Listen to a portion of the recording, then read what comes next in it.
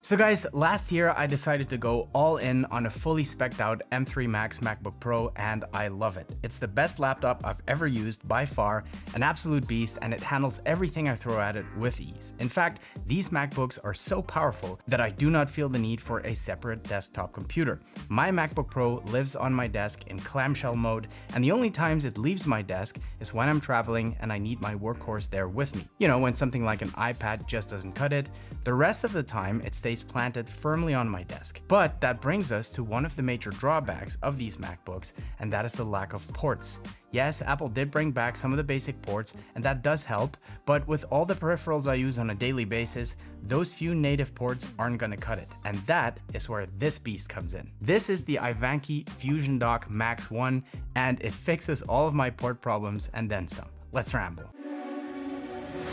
Hold up.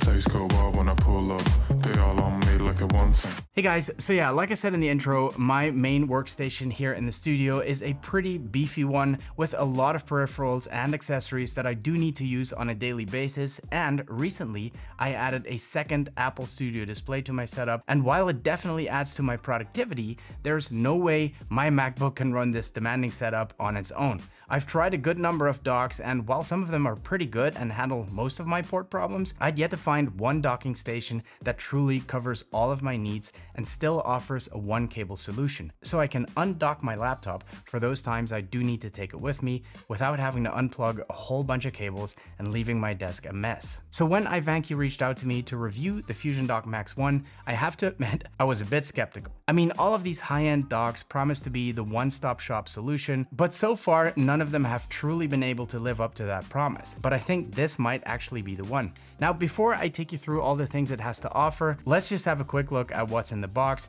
to see what we're working with here. Right, so from the packaging, you can tell that this product is made for Apple. The unboxing experience feels very Apple-esque, very clean and minimal design. The tagline reads, "The missing piece for Apple Silicon," so this really is geared towards the latest Apple computers. This dock will not work with your Windows PC or older Intel Macs, but I'll get back to that later.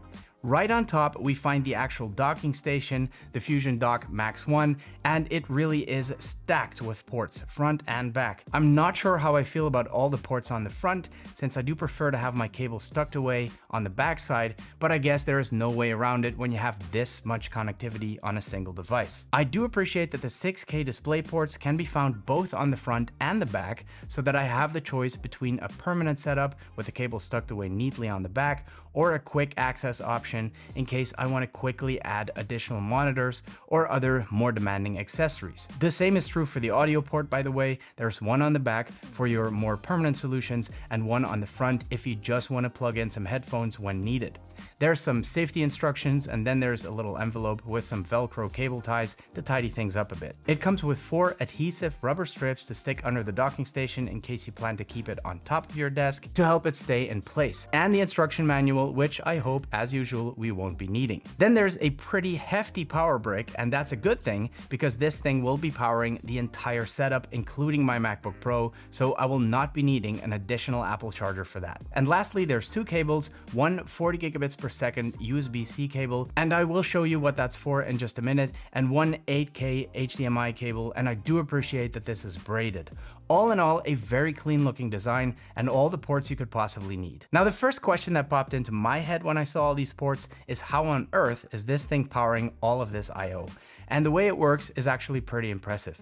I just mentioned the 40 gigabits per second dual USB-C cable, and that literally means there are 2 cables on each end. Now, you'll see that this thick looking part is engineered just so that it perfectly fits the 2 Thunderbolt ports on the left side of the MacBook Pro.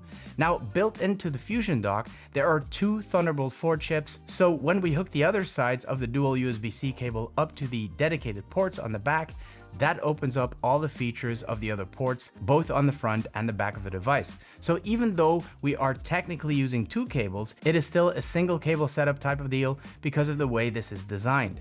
Very clever. Now, like I said, I'm rocking a dual display setup on my main desk, but the FusionDock Max 1 combined with my M3 Max MacBook Pro means I could hook up 4 displays to this rig for a quad display setup without any issues.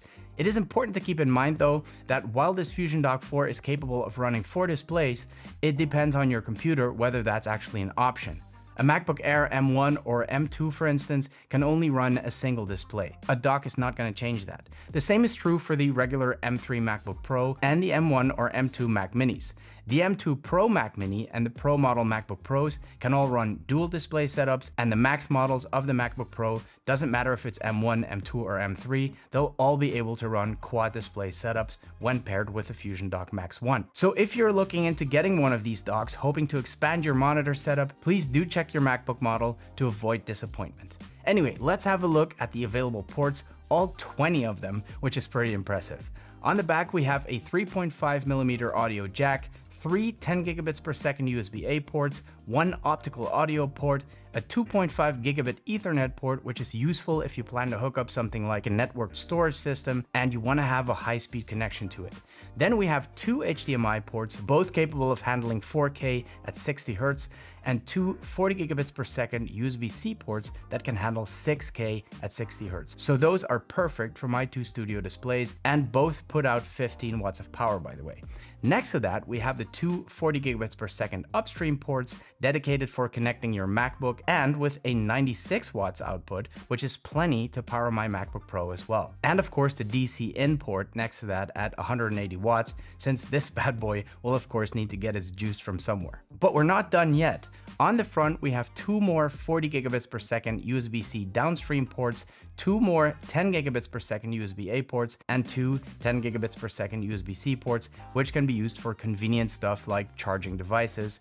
And next to that, we have our SD and our micro SD card slot, which as a creator, I appreciate very much. Now on paper, this is all super impressive, but I can tell you that I was actually blown away by how well it does its job in real life. I don't just have a few SD cards and a set of speakers hooked up on here. There are some pretty demanding accessories like my Apollo Twin X, like my G Drive Thunderbolt storage drive, my media controller, and of course my 2 studio displays that are in turn running their own little peripherals like my webcam, all while still having some ports available to hook things up when I need to, like my CF Express card reader. Honestly, this thing is almost perfect, and I say almost because what would have made it flawless for me is if it had a 10 gigabit Ethernet port instead of a 2.5 gigabit one, which is already great, don't get me wrong. But yeah, 10 gigabits, that would make this perfect. 2.5 is great for network stuff, but we recently got super fast 10 gigabit fiber here in the studio, and this port will not be able to take full advantage of that. Having said that, there's actually an easy fix for that too. I already bought a 10 gigabit Ethernet to USB-C dongle, since the MacBook doesn't have a dedicated Ethernet port either,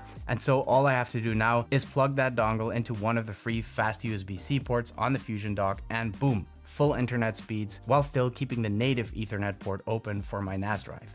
Now I realize that I've been speaking a lot of nerd for a bit, and if all of this seems like complete overkill for you, iVANKY also does make more modest models like this FusionDock 1 or the FusionDock Pro 1. You can decide how beefy of a dock you need. There's something for everyone. But if you're like me and you need every single port you can get, this is definitely the one for you.